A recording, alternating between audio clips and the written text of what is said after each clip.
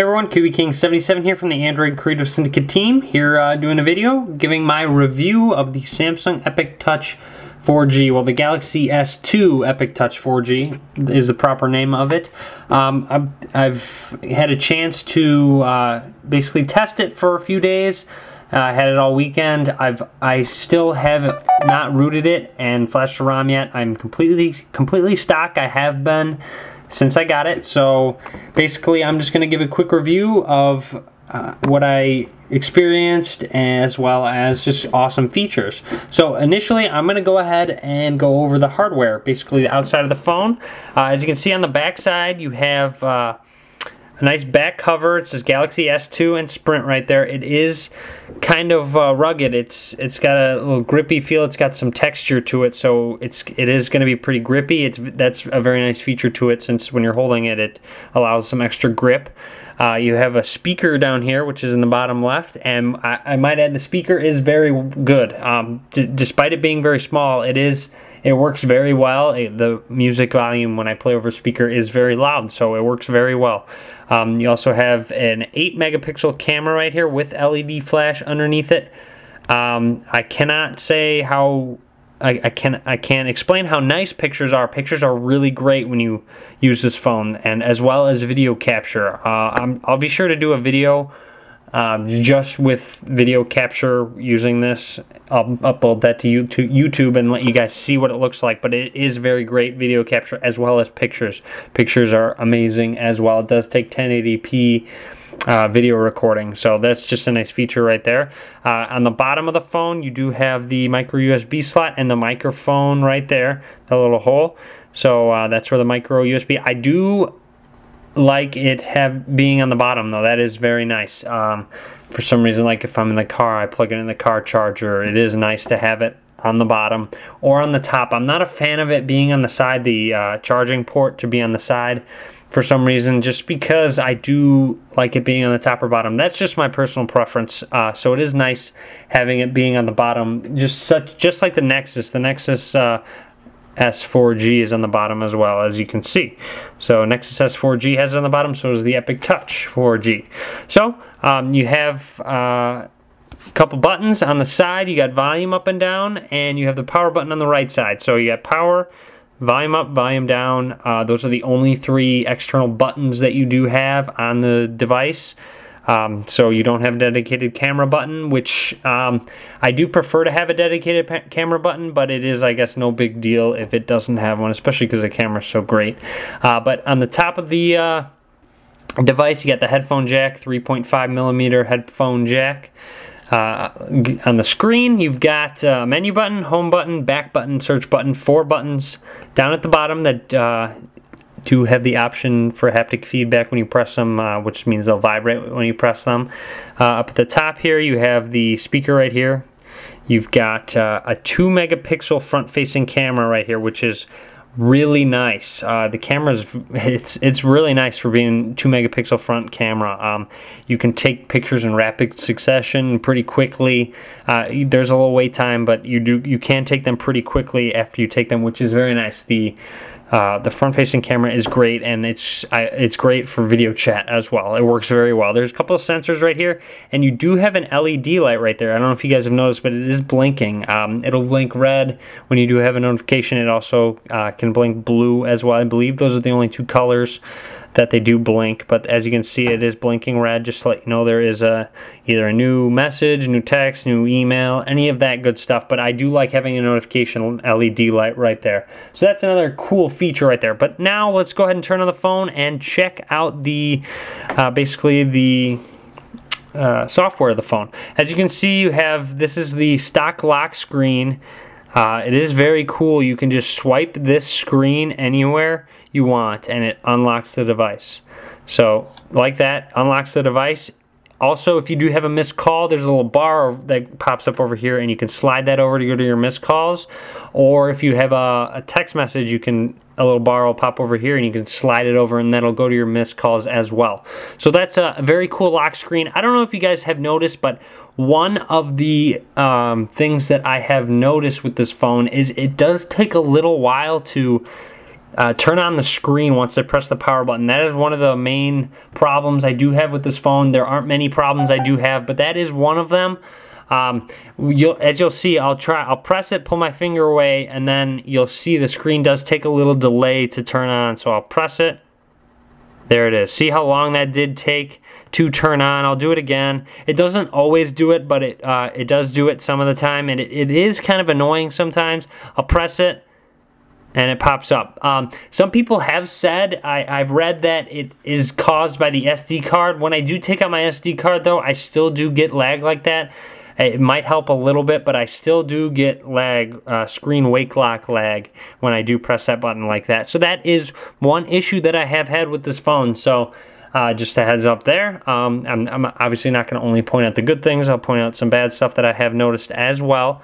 But yeah, otherwise, this is the main home screen of. It does have TouchWiz 4, which is the latest TouchWiz user interface that Samsung does come out with. As you can see, you got buttons down here, application drawer. You got 7 home screens that you have right here. I have customized them to my liking. As you can see, you can press and hold. Allows you to add widgets, folders, shortcuts, or change your wallpaper if you'd like. You can swipe through. It's really cool. The interface that TouchWiz 4 is. I do like it a lot. I am kind of a fan of TouchWiz 4, but it does have cool features to it. Go to my app drawer real quick. As you can see, it's got horizontal pages that you can scroll through. It is continuous scrolling, so you can just keep going and going and going. No matter how many pages that you do have, you can press on the button. It'll scroll through them if you want to go quickly to one page or the other, which is very cool as well. You got these buttons right here. You can quickly go to a different screen by pressing the buttons down here, which is very nice. Or you can press and hold on these buttons and slide it over, and it goes in between the screens really quickly if you need to, which is really cool. It's a nice aesthetic feature that this does have. You also have widgets that come with it, Samsung widgets. As you can see, you got one of them, the weather widget. You got a clock widget. You got the news widget. You have a calendar widget, a nice big calendar widget right there if you use the calendar a lot. Just many other Samsung widgets. As you can see, you got agenda, bookmarks, all those good widgets, different clock options, many ones that Samsung has provided for you that don't really come with Android. You got a power widget right there in case you want to add different power settings that don't come with the notification bar. But anyways, it does have up at the top stock gingerbread battery icon up there. Nice 3G icon as well, and cool signal bars. I do like the theming of those. For some reason, I just like them a lot. I'm gonna go ahead and pull this down. Nice grayish black notification bar, and these quick panel widgets are great. That is another TouchWiz Samsung implemented thing that isn't on most Android phones, which is very cool. You got Wi-Fi, Bluetooth, GPS, sound, and 4G. Those are some very awesome features to have, especially since they are pretty much the most used things. So you have quick access to those, which is very nice. Right now I'm on 3G. My 3G speeds have been fine on this phone. I haven't had any loss of signal issue. I believe that is a known issue. The Sprint knows about it, that some people have been having. I believe the 3G data just goes away and doesn't come back, even if you're in a good signal area. It is a known issue. I believe rebooting the phone will help. Also, if you do a factory reset, it should make it go away. But that is a known issue with this phone. I haven't experienced it at all. I've had great signal, great 3G speeds. So I've had no issues there with any of that. So just a heads up there that is a known issue. If you're experiencing it with your Epic Touch 4G, go ahead and take it to Sprint. They know about it. So just a heads up there. Inside, it has 16 gigs of internal storage. What that means is you can put music, pictures, any of that good stuff on your internal storage, and it'll act as a micro SD card or just an SD card, just basically a storage device. The phone also does have an external SD card, a micro SD card slot that you can put an expandable memory in the back. It's behind the back cover. Just stick a micro SD card in there. It supports up to 32 gigabytes of a micro SD card. So just a heads up there, if you do need some extra storage, you can use a micro SD card if you so choose. So that's very nice right there. As the display is great. It's a Super AMOLED Plus display. I haven't noticed really a difference between Super AMOLED Plus and Super AMOLED, but I do love Super AMOLED displays. I haven't. I've used HTC phone. I've used Motorola phones. I do enjoy Super AMOLED the best. It's definitely by far my favorite type of display. Everything's so crystal clear. The colors are great. It's so bright, and I just really do like Super AMOLED displays. The screen is huge, 4.52 inches, which is it's by far the biggest phone I've used, and I do like it a lot. It hasn't really been like a burden, anything like that. It's so thin too that it really just makes up for the screen size. The screen size, I really do like it. In my opinion, I do enjoy the bigger screen as opposed to a smaller screen. It fits great in my pocket. I've had no issues at all with it being too big, anything like that. If you can notice, it is extremely thin. It's one of the thinnest phones I have used. I can go ahead and just, hang on, let me put it up to a Nexus S 4G. Just to show you, kind of compare. The Nexus S 4G is actually a little bit thicker than the Epic Touch 4G. So just a comparison there. The screen size is smaller on the Nexus S 4G, but it's thinner on the Epic Touch. And it's also extremely light. We've had those big windstorms. I sometimes felt like when it was in my hand, it would just fly away because of how light it was. But anyways, as I said, TouchWiz 4, it comes stock with Android 2.3.4. I'm going to go to Settings, About Phone. As you can see, Android version 2.3.4. If you press on it rapidly, get this nice picture. So there's a little hidden feature if you guys do want to check that out on your phone. Just a little cool thing to know about your phone. But as you can see, Android 2.3.4 right there, which is not gingerbread, obviously. So that's very nice to have. Camera app, as I said, the camera is great. It takes amazing pictures. The LED light's great as well. You can just go ahead and snap one real quick. Works great. It doesn't take too long to load the image either after you take it, so that's very nice as well. So it's got cool settings as well that you can play with within the camera app, which is very nice. Also, it's got an amazing messaging app. I really do like the messaging app. I'm going to go ahead and go to it. I sent a couple goofy texts to numbers, but as you can see, it's got bubble style threaded text messaging. As you can see, yellow and light blue are the two colors that they've decided to use. You got obviously this with a nice contact picture right there. But what's cool about it is you can go into landscape mode. Just turn the phone over. As you can see, it goes into landscape mode, and you get to you click on it, and it stays over there, and it just shows your text messages right there. You can click on the other one and it goes to it back and forth just like that. So that's very cool. I do enjoy that feature a lot. You get the option to just kind of view different text messages over here, and you can tap to reply. Just pops up the keyboard. I installed the gingerbread keyboard from the market. You get 3 keyboard options. Going to go to input method. You get gingerbread. Well, you don't. I'm sorry. You don't get 3 options. You get 2 options that come stock with the phone. I installed gingerbread keyboard from the market since that's the one I like to use. I do like to use swipe as well. It comes with swipe and Samsung keypad. This is the Samsung keypad. It's pretty nice. I haven't really had any issues with it. I'm just kind of not a fan of it. For some reason, I prefer the gingerbread keyboard. So that's a pretty cool feature, pretty cool keyboard that comes with it. And also swipe, which is very nice to have. You can just say, hey, how are you?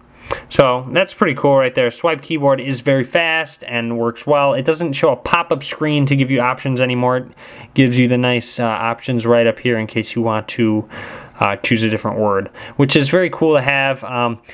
You also have a nice, basically a music app. I listen to music a lot on my phone, so it's very nice to have a nice music app. If you do want to play a song, I'm going to go ahead and turn the volume off. If you do want to play a song, I can just go ahead and go to a song, go to now playing, hit play. It's playing the song. I'm going to go ahead and hit home, and I'm going to swipe down on my notification bar. But as you can see, you got back, pause, and forward within the notification bar, which is very awesome. I do love having this feature. If I'm inside an app, I want to go change a song, I can just swipe down and hit next, which is very cool. And also go to my lock screen. You have lock screen music controls as well. I can pause, and I can hit play, and I can go forward, skip, go back, which is very awesome right there. So that's by far my favorite music app I have used on any Android phone. So nice job, Samsung. Well done with that music app. You can press and hold the home button. You get all these recent apps, and you got a task manager as well right there. Shows your running apps. As you can see, messaging and music. I can just hit exit on music. It'll shut off my music, and it'll exit the app, so that's not running in the background, which is very nice. Which will help save battery. Which takes me to what I want to talk about is the battery life on this Epic Touch. It comes with an 1800 milliamp battery, and it's amazing. I can't get over how good the battery life is on this phone. By far the best battery life with any Android phone I've used. I can with pretty heavy usage, I can get probably 20 hours of battery life, which means I can go throughout the day without having to plug it into any other charger and still last through the day, and just right before I go to bed, plug it in and charge it right back up and do the same thing the next day, which is awesome. A great feature. I don't have to try and get a quick charge out of my car, anything like that. Just try and plug it in for a good 5-10 minutes to get an little extra battery. I don't have to do that with this phone. So if battery life is a big issue for you, I would highly recommend this phone, since battery life is so good on this phone. It's also really fast too, really fast and snappy.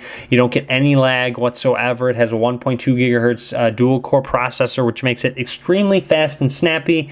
I kind of want to say something about this. I don't know if anyone else is experiencing this, but a couple times today my phone would kind of freeze, and maybe about 10 seconds later it would unfreeze and then just return back to normal. That happened twice today, but I think it hasn't happened any time before today, so I'm wondering. I just did a reboot, and it hasn't happened since I rebooted my phone, so I'm wondering if it was just a little glitch, and a reboot would have helped. So I don't know if anyone else had that issue.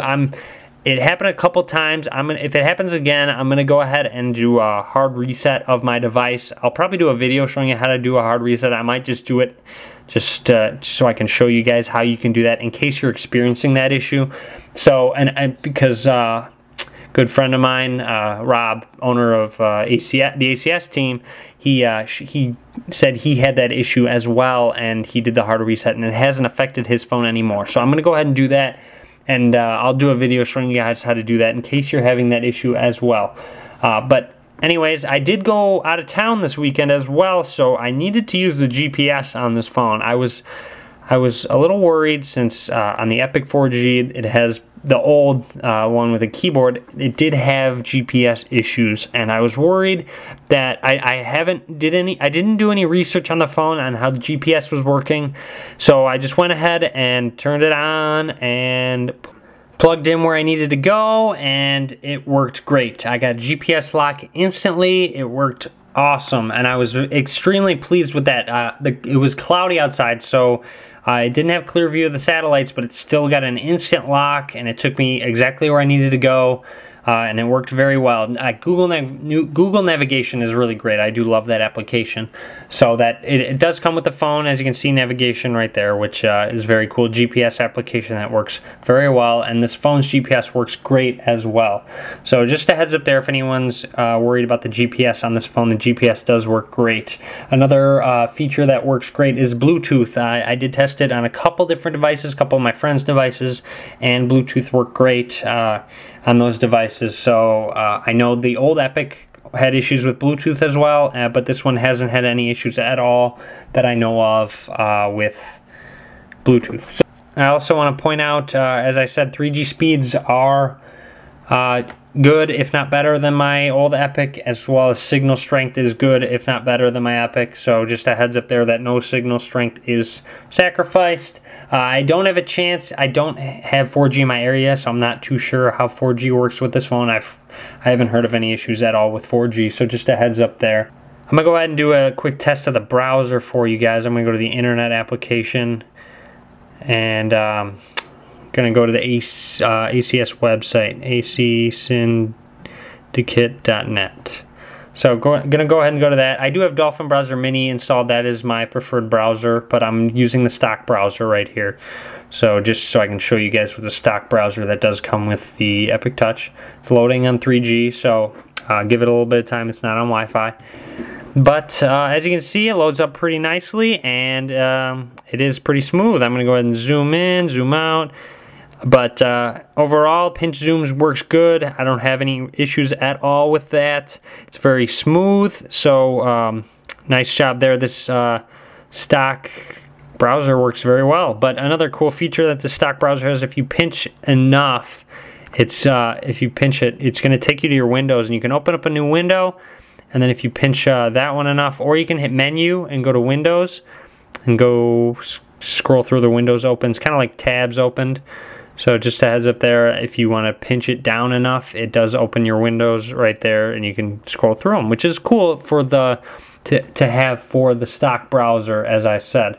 Now I can go ahead and I'm actually going to run a couple benchmarks for you guys. I know I don't rely very much on benchmarks at all. I don't really run them ever, but I know for you guys I'm going to go ahead and run a couple. I'm going to do Quadrant Standard and LinPack.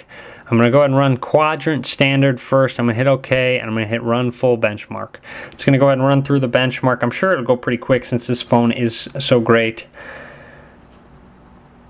I'm sure benchmark tests. I haven't run any benchmark tests. This is the first time running these benchmark tests on this phone.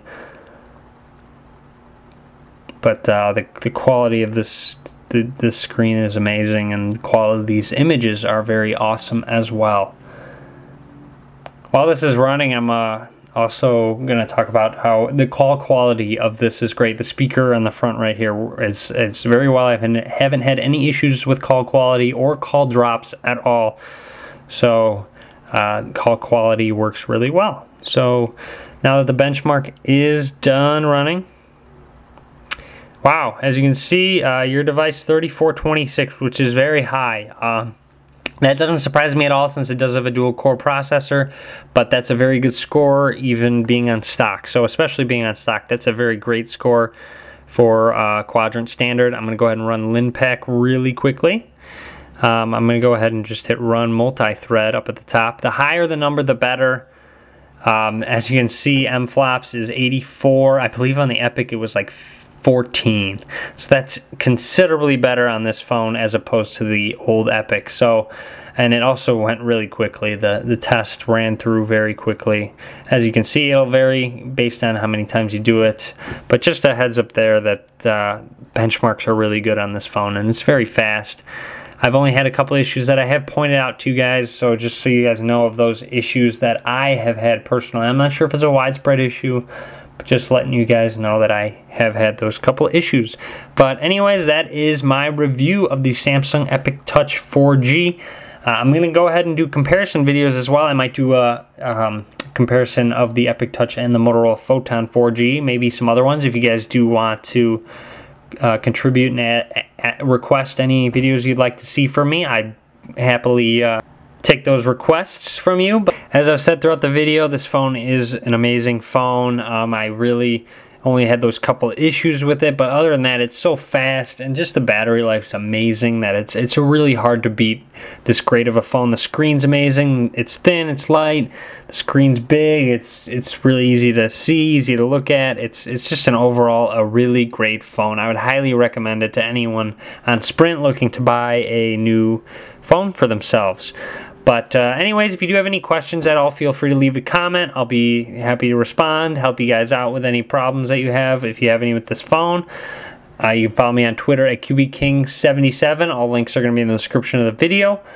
And feel free to subscribe to me as well for future how-to videos. And as always, thanks for watching. I hope you guys like the video, and give it a thumbs up if you like it. Thanks, guys.